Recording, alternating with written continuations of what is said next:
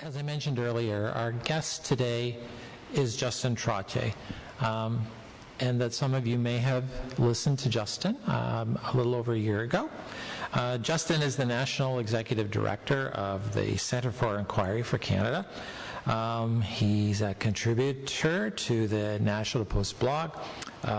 He's the secular humanist rep for the Michael Coren Show, and the founder of the One School System Network. You may also know that Justin fills in for Greta quite regularly on the John Oakley Show, the Culture Wars show that takes place on Tuesday morning at 9 o'clock on Tuesday mornings on AM 680. So if you, or 640, if you get a chance, listen in. You may hear Greta and you may hear Justin. So our readings this morning, I'm not sure whether they're twofold. They're onefold. We were planning a video clip and we're experiencing a few difficulties getting it up here. However, we have another reading. So we were going to have something for you to watch and something for you to listen to. So we're just going to have something for you to listen to. And rather than me doing the reading, I'm going to invite Justin up to do the reading. He'll set the stage with a reading. We'll have a song following that, and then Justin will take the microphone and share some thoughts on the reading this morning. So, Justin, welcome. Do you want to stand at the podium? Should I stand? Whatever you like. Thank you. It's great to be back here. So today I'm just going to introduce the topic, which is spirituality and secularism, or spirituality and atheism, by a short reading from, it's actually a compilation of articles on this topic by mostly scientists called The Spirit of Science, and it touches on scientific naturalism, secular humanism, those kinds of themes, and then how one can have some sort of spiritual awareness or experience or understanding from that natural or naturalistic perspective. The book, again, The Spirit of Science, this particular article is called The Cosmic Blueprint, Self-Organizing Principles of Matter and Energy. Sounds kind of technical, but trust me, there's some good stuff here. The author of this contribution was Paul Davies. Now, he's interesting because he's both a physicist, a very distinguished one. He's won many, many prizes for his physics work. But he's also a philosopher, and his interest is in the meaning and understanding of physics and science. So this is a couple of decades old, actually, but it does reflect some fairly cutting-edge science, which the ramifications of which we're still sort of analyzing and coming to terms with right now. So we'll talk about some areas of science. Don't worry too much about the science of it. It's more the flavor of what science is telling us about interconnectedness and even a sense of spirituality, quote unquote. I'll get into what that means. Okay.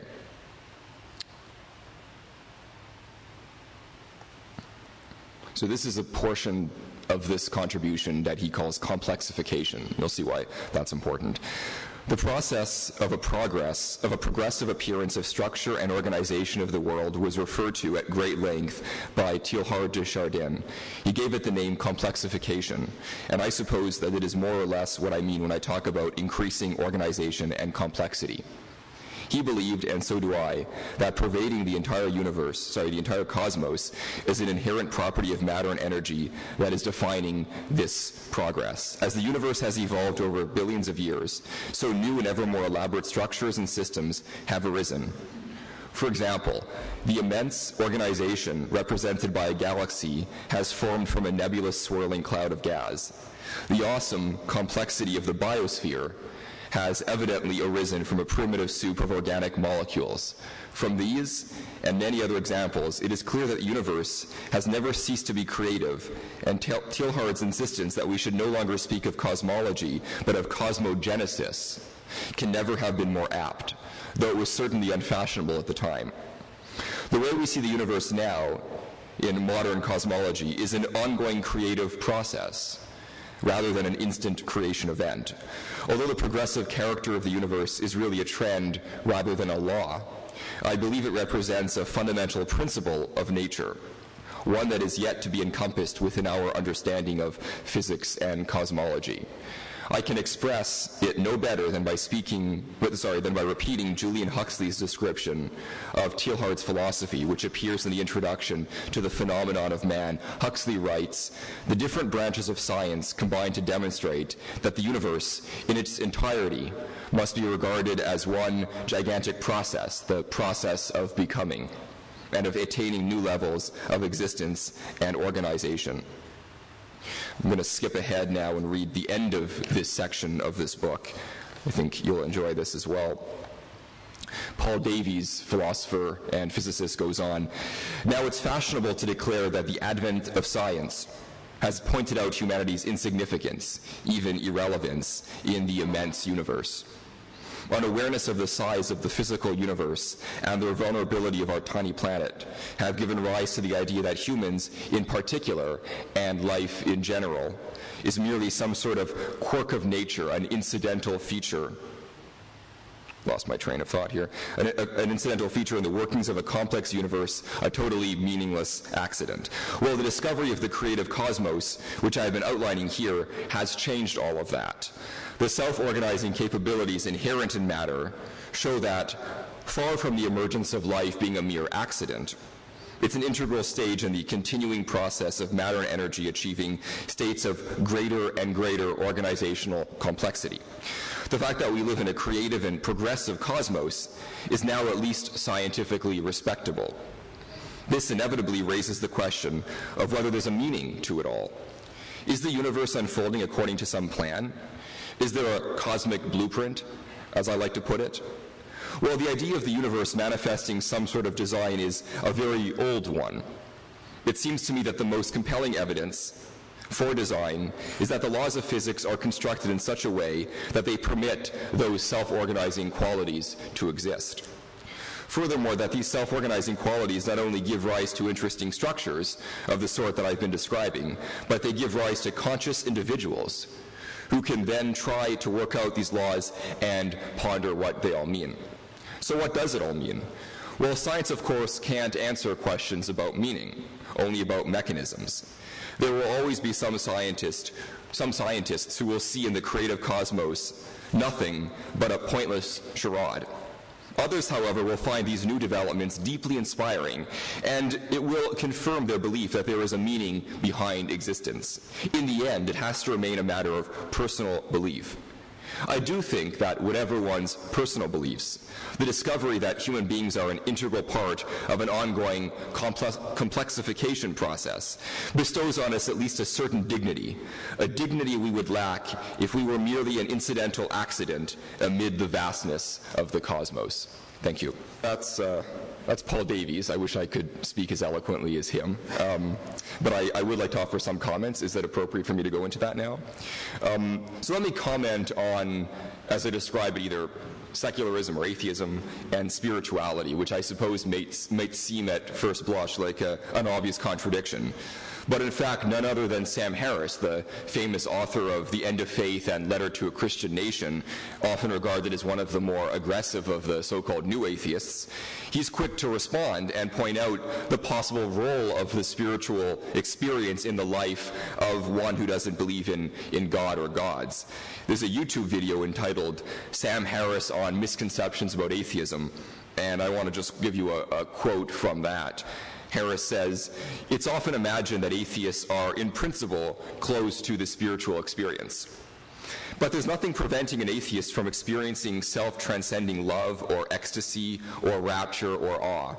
There's nothing that prevents an atheist from going into a cave for a year or a decade and practicing meditation like a mystic. What atheists don't do is make unjustifiable claims about the cosmos on the basis of those experiences. But there's no question that disciplines like meditation and prayer can have a profound effect on the human mind." Sam Harris, you may know, is a big fan of Buddhism. Another such fan of Buddhism is C. George Borey, a professor of psychology at Shippensburg University in Pennsylvania, who teaches philosophy of psychology. And I'm going to quote at length from an article that he wrote. It's called Thoughts on the Spirituality of Atheism. And I think it touches on a number of the themes that I'd like to deal with and explore in this presentation. So here's what he writes. He says, I'm an atheist. Now this may seem to not particularly qualify me to talk about spiritual matters, but I believe it does, and uniquely. I see atheism as a sort of minimalist spiritual perspective, one that has stripped away so much of what we usually think of as spiritual, the supernatural, that the essence of spirituality can be more clearly seen.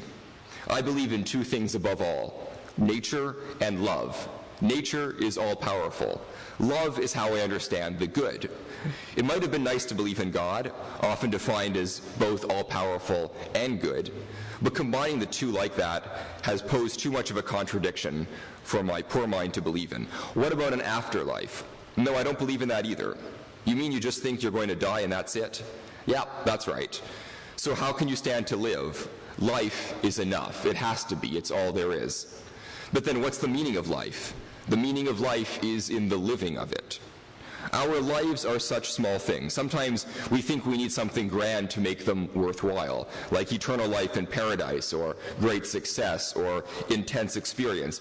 Or we feel we need a grand philosophy or religion to give our lives meaning. But that's just not true. The world is so incredibly rich, so incredibly complex, that it can overwhelm us. We retreat from the richness of life and love into the semi-conscious state of the workaday world. We retreat into roles and rituals and habits and defensiveness and alcohol and television. We sleepwalk through life and miss the good stuff. And life is hard, very hard for many people. Nature is what it is, does what it does, whether we enjoy it or not. And people, while capable of love, often fail to show it. So we close our eyes and hearts to protect ourselves. Perhaps we even grow a thick layer of callous over our innermost selves. But if we close our eyes and hearts, again we miss the good stuff. This is why we need to face our problems instead of hiding from them, accept anxiety and sadness and even pain as inevitable parts of life, rather than pretending that we can only be happy when life is perfect. If we shut down when unhappiness comes our way, we may not feel as much pain, but we are no longer open to the small, good things of life that make it meaningful. We aren't as alone as we think we are, each of us locked away in some soul walnut. I believe that consciousness is only occasionally restricted to one person's mind. Most of the time it lies somewhere between us. If you are playing pool with a friend, you are really concentrating on the game. For a little while, the two of you are sharing consciousness. He sees what you see what he sees. When you make love with someone, you become lost in each other, lost in the passion of the moment, and share consciousness. When you raise your children, you pass on your values, your dreams, and your quirks. And every now and then, they see the world through your eyes and you through theirs. I'm not talking about ESP or psychic phenomena. I'm suggesting that we never lived in such separate egos in the first place. We all learn to believe we are isolated, but we aren't. That's how love works. To love means to realize that you and the other person aren't entirely separate, that his or her needs and feelings are yours. It's like looking in someone's eyes and seeing yourself, and that provides us with another source of meaning and purpose. Okay, so you have some meaning in your life, but you don't have ultimate meaning, do you? No. Ultimately, as far as nature is concerned, my poor atheist philosophy says it makes no difference if we shut out both good and bad or experience both good and bad fully. Love or don't love, it doesn't matter to nature. But with open eyes and hearts, we do find meaning, even if it isn't glorified with the title of ultimate. And there I end that ridiculously long quote. To be fair, much of what I've been telling you is probably a bit of a minority opinion among my community of atheists, agnostics, and secularists, secular humanists. I think most would likely respond or answer the term spiritual that it's too vague and ill-defined to make it impossible or meaningless to answer the question as to whether they are spiritual in their non-belief. On the one hand, if spirituality is defined as a kind of subjective experience of the mystery of the universe or an emotional reaction one gets to the wonders of life, I think that's easy for many of us to accept. But on the other hand, a God-centered spirituality that invokes the supernatural or realities unexplainable by natural law is less likely to find favor among atheists. The website aboutatheism.com has some interesting insights along these lines. It concludes as follows. If an atheist is wondering if it would be appropriate to use the term spiritual when describing themselves and their attitudes, the question that must be asked is, does it have any emotional resonance with you? Does it feel like it conveys some aspect of your emotional life? If so, then it may be a term you can use, and it will mean just what you feel it conveys. On the other hand, if it just feels empty and unnecessary, you likely won't be using it because it doesn't mean anything for you. So where do I come down on all of this spirituality stuff? Last summer when I spoke here at West Hill United, I talked about the poetry of science, about the awe and wonder that gives life meaning, that I get when I study and explore the natural world. But I also commented on the interconnectedness of all life, and of life with the rest of nature. I invoked, for example, the fact that we're all star stuff. I gave the reference to the fact that the sun and other stars inside of the heat of its internal furnace will produce all the complex elements that through a supernova will seed the galaxy with the stuff of future life. This kind of insight, if anything, comes closest to qualifying as a spiritual awareness for me. I'm also fascinated by the self-organizing principles that seem to be at work in the universe, which, as Paul Davies described in that reading I gave earlier, seems to suggest the universe has an inherent ability to move towards both greater complexity and a kind of innovation, even in the face of the overall increase in entropy and disorder.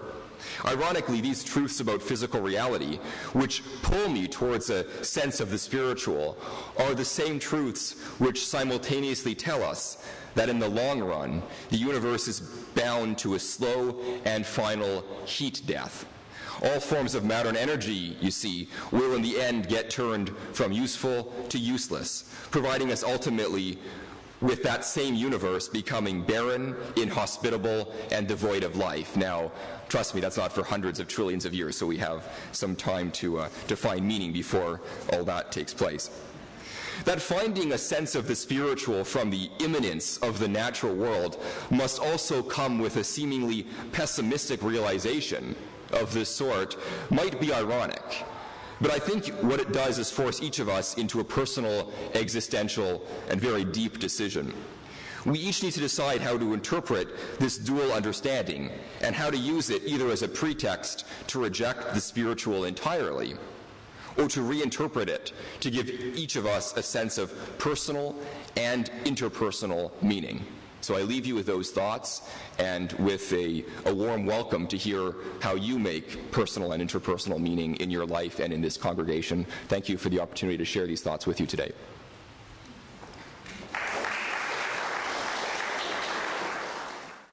Thank you, Justin. Thank you very, very much. Thank you for bringing things together so very, very nicely. Usually, at this point in the service,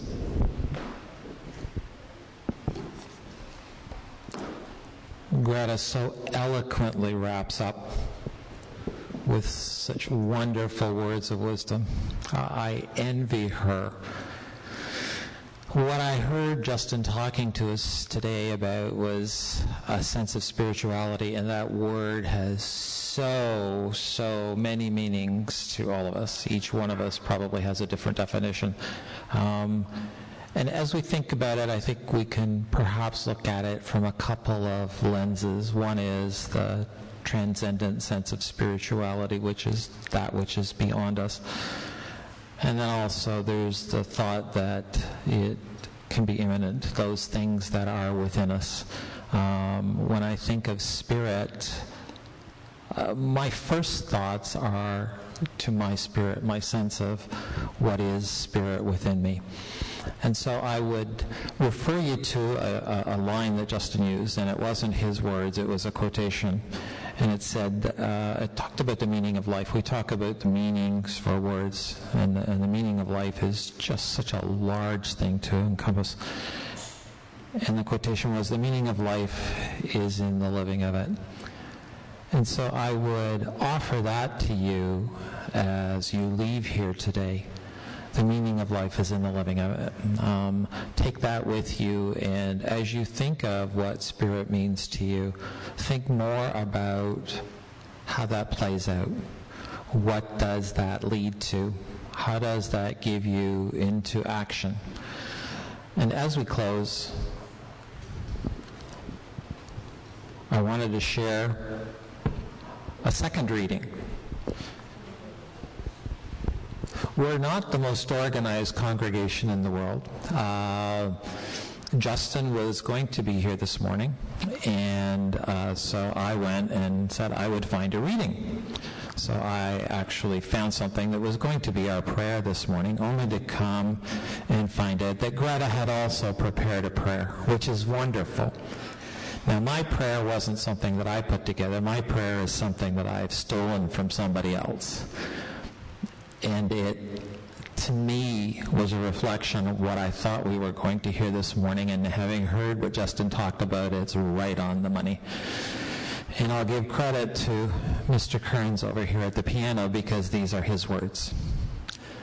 When we see the wonder of a sunset, hear sweet music in the air, feel the power in a thunderstorm, sense connection everywhere, it's the wonder of life that we celebrate in awe and gratitude. The miracle of life that amazes us and leaves us humble and moved. As we see with our eyes and hear with our ears and feel in our heart and soul, we realize we are part of the miracle, a part of the wonder of life. Wonderful, wonderful words. Thank you. So I say thank you for being with us this morning, and take the thoughts and the ideas that Justin has shared with you this morning as you leave this place.